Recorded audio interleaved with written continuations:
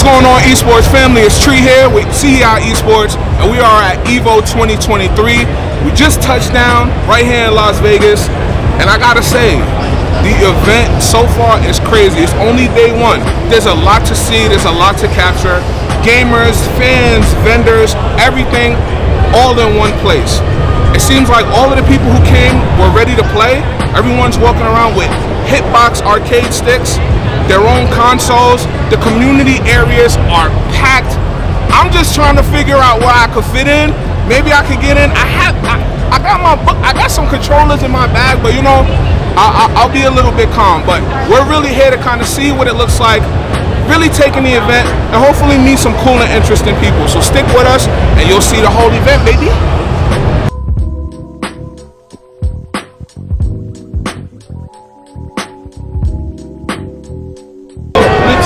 Esports in New York City, that's where we come from.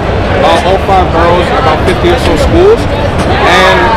And looking at this, like I'm thinking of ways how we can improve like our esports lab that we teach out of.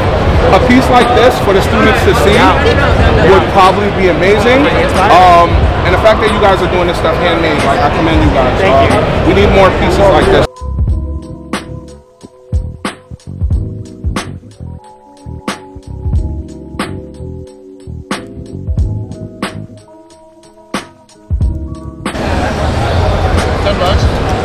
Yeah, you can pull that off. Really? We have 2 different types of D-pad you can put into the place. Awesome. So, I mean, you choose whatever one you want to test out. Swappable D-pads.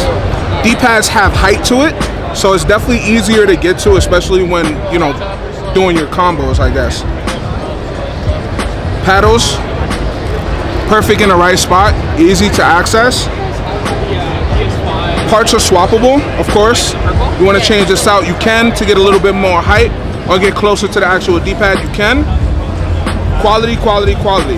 Notice the Xbox kind of shape to it, even though this in particular is a PlayStation controller. It has the feel for a bigger hand, which I guess you would really need, considering that there's a lot of buttons and a lot of things to get to, especially when utilizing it fully. You want to be able to have full grip of the full controller, front and back, and they're definitely achieving that here. Awesome. Oh, that's not the stage. Oh, drop the combo.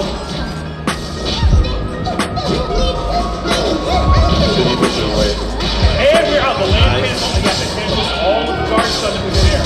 And of course, we gotta have Tekken. Showcasing here at EVO 2023, we got Tekken 8. The first time we actually seeing full gameplay, full competitors. The lines to play it are crazy, and it looks great. That's a win, baby. Of course, we have to have Street Fighter 6 here at EVO. This is its first appearance. Of course, the game just came out, but already has some of the biggest and highest number of signups that EVO has had for a competition in I don't know how many years. So clearly the fan base is what they want, is what they expect, and of course, they're here to play. If you look around the whole event, somewhere amongst the rubble of what's going on, there's someone playing Street Fighter, and I think it's a good thing.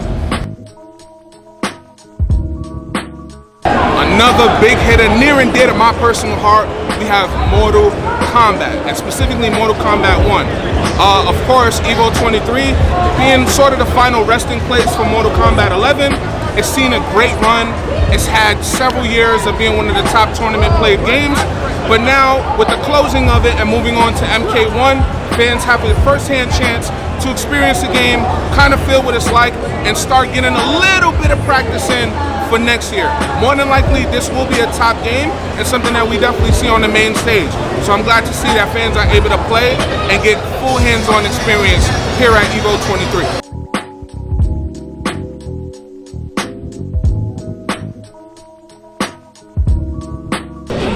With another huge game, Dragon Ball Fighters.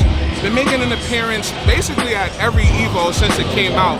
One of the top games. It's good to see that people still are hyped and enthusiastic about it and are still playing competitively at a high level.